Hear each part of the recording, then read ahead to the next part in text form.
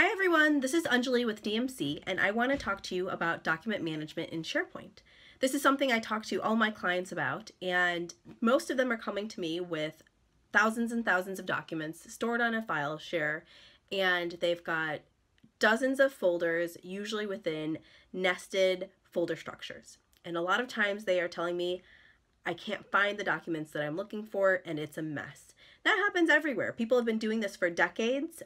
Everybody's really used to doing it, and it's been a solution to try to organize your files for a long time. But with SharePoint, you now have another option. The option is called metadata. So metadata, columns, tagging, it's also all different words for the same thing. So let's take a car, for example. So this car, if you wanted to look at the metadata for this car, you would say the color of this car is red. It has 4 doors, and this one happens to be a Tesla. So the metadata is color, red, 4 doors, manufacturer, Tesla. Now, if you, on the other hand, take a document, the metadata for a document, let's say it's a PO. Your PO would be the value of the PO, perhaps the status of the PO, who the PO is written to, and maybe the date of the PO, items like that. That way you have information about your document before actually opening your document and finding out all the details.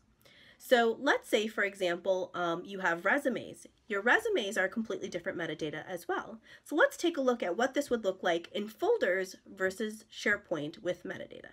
Okay, so here you can see that we have in SharePoint on Office 365 a folder structure.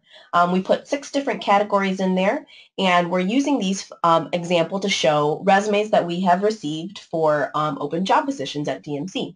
So let's say we have somebody, we want to look at some resumes for the consulting services group. We would click on the folder, and then we would say, okay, I think I was looking for a project manager, and obviously we have 3 different candidates who submitted their resume. So this works. It's not too bad, but you don't actually know too much about the candidates who's submitted their resume without actually opening up each of these documents and then kind of refreshing what you had thought when you received those resumes.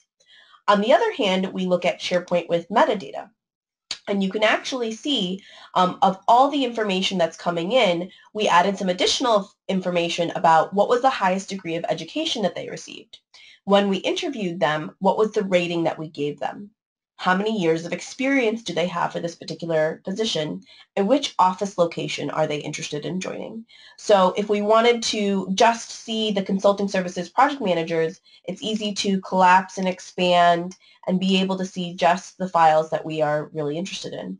We're also able to see, let's look at how many of them have only 5 years of experience or more. So let's only see those guys. And we can clearly see CalPen would be the winner here.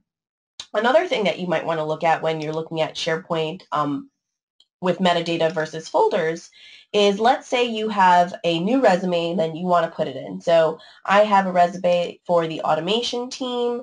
They are looking to be an engineer. And now I actually have to choose, well, which office were they interested in? And perhaps they would be interested in both Chicago or New York. They were a candidate that was had the ability to move. In this case, you'd have to make a decision, do I put them in both folders? Do I put them in one and not the other and just kind of make a note? It's kind of a little bit hard to decide where to put them at this point. On the other hand, when you're using the metadata, you have the ability to say, I want to put this candidate in both Chicago and New York, so I can select and don't have to choose one location. I can also filter now on this piece of metadata and say, I need to find somebody to fill in the New York office, and who are my candidates that were interested in New York. I hope this tutorial was helpful in figuring out how metadata in SharePoint could be advantageous. If you do like to plan out your taxonomy with DMC, please do give us a call. We hope to hear from you soon.